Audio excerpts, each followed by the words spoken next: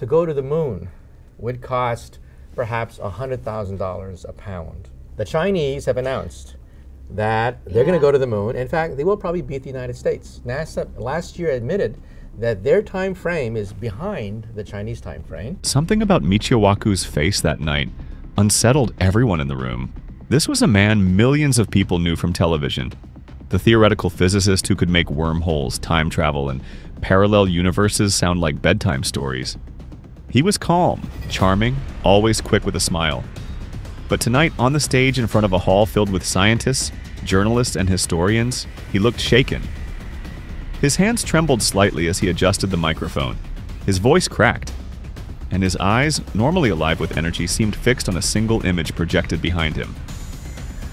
It was a picture of the moon, our closest neighbor, our cosmic twin. The same pale disk we've gazed at for thousands of years. The same light that guided sailors across oceans, inspired poets and prophets, and pulled the tides of our planet with a rhythm so perfect it shaped the birth of civilization itself. The evening was supposed to be routine. The latest presentation of data collected from new lunar observation satellites, advanced imaging tools that could see beneath the moon's surface like never before. It was meant to be another incremental update, a scientific footnote in humanity's ongoing exploration of the cosmos.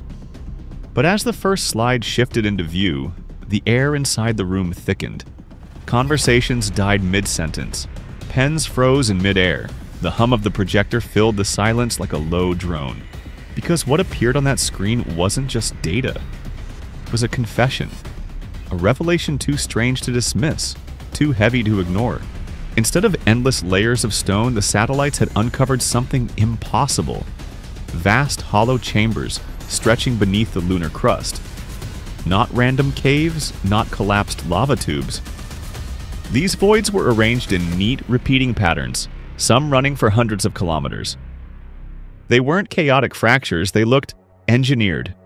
Then came the thermal readings. Deep within those voids were heat sources. Not random patches of warmth, not volcanic activity.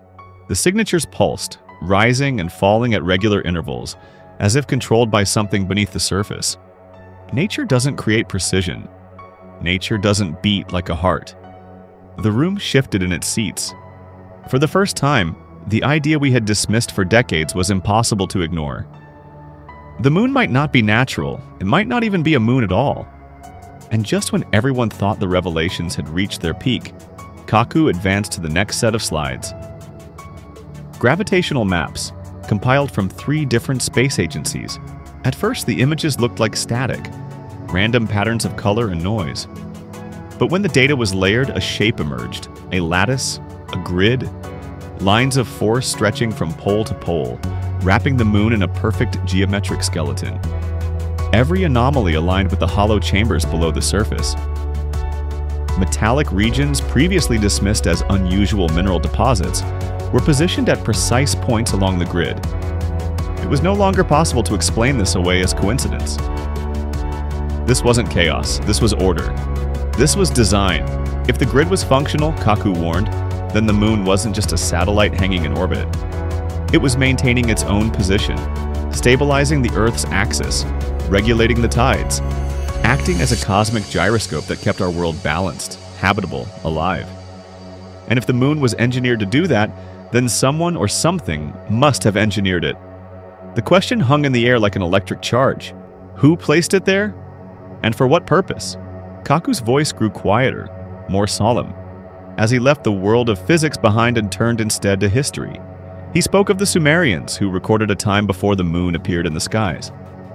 He showed Mayan texts that spoke of gods descending from a glowing disk, bringing knowledge and order. He pointed to Egyptian carvings that depicted the moon as a newcomer, a teacher, a divine messenger. What would it take to make an honest attempt at lunar colonization? This was from Stephen Kellett. Well, let's be real. To send a pound of anything into orbit, this orbit costs $10,000 a pound. That is your weight in gold. Think of your weight in gold, solid gold, and then that's what it costs to put you in orbit.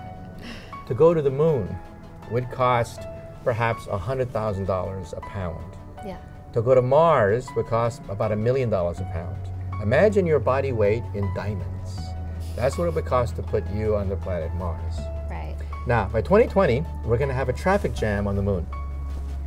The Chinese have announced that they're going to go to the moon. In fact, they will probably beat the United States. NASA last year admitted that their time frame is behind the Chinese time frame. And the Chinese are doing really well so far with their orbiters and getting up And can you imagine all these nations putting flags in the moon and bumping into each other? I mean, meep meep. Driving around in your little lunar rovers. Meep meep. Right. So you have to realize that it's very expensive. And look, when Columbus sailed the ocean blue, that's what most people say, he found riches and wealth in the New World. Yeah, because it didn't cost that much. Queen Isabella's bracelet, apparently, funded Columbus's voyage to the New World. And almost immediately they found the gold of Montezuma. Tobacco was a cash crop. The moon has no gold. The moon has no air. The moon has no water. Maybe helium-3 for our fusion machines. So I think space colonization, even though I'm all for it, is going to be longer term than we thought. Because, well, first of all, we have to leave the Earth. The Earth in 5 billion years will be destroyed. That's the law of physics. We will have one day, the last nice day on the Earth. The oceans will boil, the mountains will melt, and we're going to go back into the sun when the sun becomes a red giant. When it starts expanding. That's right. And on a scale of 50 million years, another dinosaur-killing comet or asteroid will hit the Earth. On a scale of 10,000 years, we're going to be under half a mile of ice. 10,000 years ago, we were under half a mile of ice. It's going to happen again in 10,000 years. So we have to leave the Earth at some point. As Carl Sagan once said, we have to be a two-planet species. An insurance policy, two-planet species. But he also said, what's the rush? It costs a lot of money to put men on Mars. It does cost a lot of money. Right. So it's a technological and a monetary. I say let's do it with robots. Let's have a permanent robot presence on Mars and the moon. And then when prices go down, we can then start to put humans up there. For example, a space elevator could bring down the cost of space travel by a factor of 100. Right. If there are also minerals on the moon that could be mined, maybe robots could go and mine for materials that could be used then to build things. But and to it's take easier us to simply go to your backyard and mine things. Yeah. It is. For generations, we had explained these myths away. We called them legends, stories, metaphors. But when placed beside the new data, they began to sound like memories. Records of something our ancestors saw and tried to preserve in the only way they knew how. Through story and symbol. Even the beauty of eclipses, long celebrated as cosmic theater, suddenly seemed sinister. The moon is positioned with such flawless precision that it perfectly covers the sun, down to the fraction of a percent. Astronomers call it coincidence. But how many coincidences can exist before they reveal intention? The evidence kept building. High-frequency tomography revealed reflective materials buried deep in the lunar crust. Metals no one could identify, arranged in patterns, lined up as if by blueprint. When placed under simulated stress, these materials absorbed and redirected force. They behaved like shielding, like the casing of a machine designed to survive.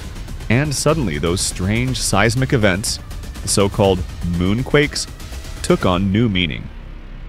The Apollo missions had recorded them decades ago. The most famous occurred when NASA deliberately crashed a lunar module into the moon during Apollo 12. The scientists expected a dull thud.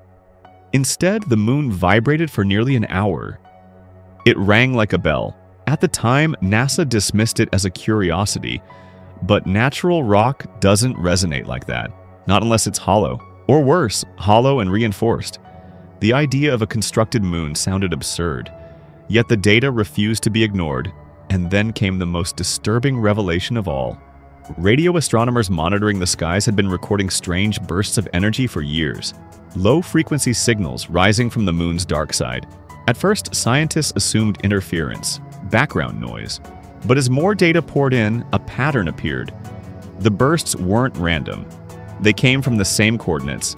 They repeated at precise intervals. And when filtered through advanced AI analysis, some of the patterns began to look disturbingly like code. sequences, pulses that resembled primitive computer language. Even stranger, the signals spiked whenever spacecraft passed behind the moon, beyond Earth's line of sight. Almost as if something hidden inside the lunar shadow was responding. If the moon is transmitting, then who is it speaking to? And if it's listening, who is it listening for? As the audience shifted nervously in their seats, Kaku delivered one final blow. He reminded everyone that many of the original Apollo mission recordings had vanished. Dozens of tapes, telemetry data, high-frequency astronaut transmissions, even the raw seismic recordings had been mysteriously lost or erased. Some tapes were recorded over, others simply disappeared. The details hidden on those tapes were whispered about in private for decades. Astronauts spoke of seeing strange lights on the far side, of hearing mechanical echoes beneath the surface, of losing communications at the exact moment they orbited behind the moon. Retired insiders hinted at closed-door meetings where astronauts were told to remain silent. We once believed these were just rumors, but now, paired with the new evidence, the silence itself felt like confirmation. And that was the moment when Michio Kaku stopped speaking. His slides froze on a final image of the lunar surface. His hand trembled on the podium. And for the first time in his career, the eternal optimist of science lowered his head and cried. The silence in the room was suffocating. Not the silence of awe, but of realization. That everything we thought we knew about our closest neighbor might have been a lie. The moon, once a symbol of love and serenity, now loomed like a cold machine. From hollow chambers to pulsing heat signatures, from ancient myths to erased recordings, from impossible orbits to digital-like signals, each piece of evidence pointed in one direction. The moon might not be natural, it might not be lifeless, and it might not even be ours. So what happens if we dig deeper? What happens if we unlock whatever lies beneath those hollow chambers? What if the moon isn't just watching us, but waiting? That night, Michio Kaku left the stage without answering. Maybe he couldn't. Maybe he knew that the truth was bigger than equations, bigger than science, bigger than him. And now the question isn't whether the moon is real or artificial. The question is what its purpose is. A regulator of Earth's balance? A cosmic monument? A beacon to the stars? Or a machine lying dormant, waiting for the right moment to wake up?